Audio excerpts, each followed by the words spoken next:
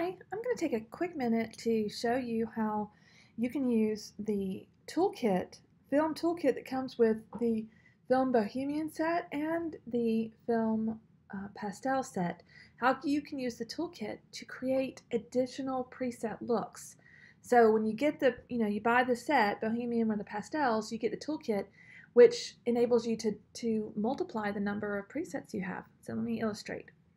So I'm going to use the Film Bohemian here, and I'm going to use Serendipity. So I'm going to come down here.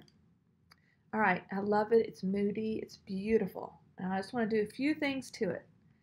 And so I'm going to come down to the Film Toolkit.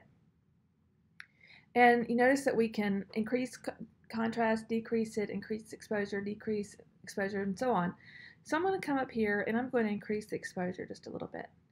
And then I'm going to move down to the shadows. And what that does is it's going to brighten or darken anywhere that is a shadow area. And so let's say I want to darken it. So I'm going to click on Tone Shadows Hard. And it just really creates this moody lighting, doesn't it? I love it. And if we wanted to, I could come up, if I say, oh, I want a little more light, then I could increase the light, but I might really like it just like this. You know, it might just be what I want. And so I'm just going to do a real quick snapshot. Serendipity plus Toolkit 3. And then I'll illustrate. So here was Serendipity only. So that's it alone. That is the tweak I did just now with the toolkit. Here is another tweak I made. This is where I lighten the shadows, and I chose one of the white balance changes. And here is another one. Okay, so look at the number of preset looks, alternatives that we can have by utilizing the toolkit. So I'm going to show you another one here. And make sure it's reset. I'm pretty sure it is. All right. And with this one, I am going to use Dreamcatcher. Now, I really love Dreamcatcher, except for in her eye area, it really creates too much contrast and we kind of lose them. So I'm going to come down here and let's see if I can reduce the contrast. Okay, that brings a little bit more, but I'm going to back up because I can get the same look by adjusting the shadows. So if I come here to shadows neutral, it really brightens up her eyes, but also brightens up our background. And I'm okay with that. I actually like it brightened up.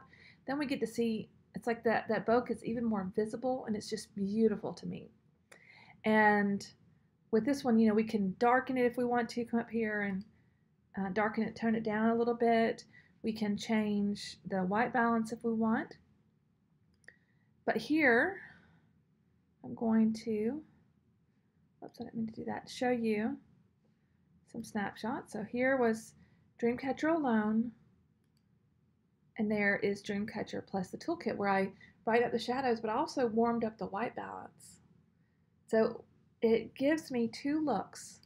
I could even I could have just brightened up the shadows and left it there, and that'd have been it. That. So we'd get that look, or we could change the white balance.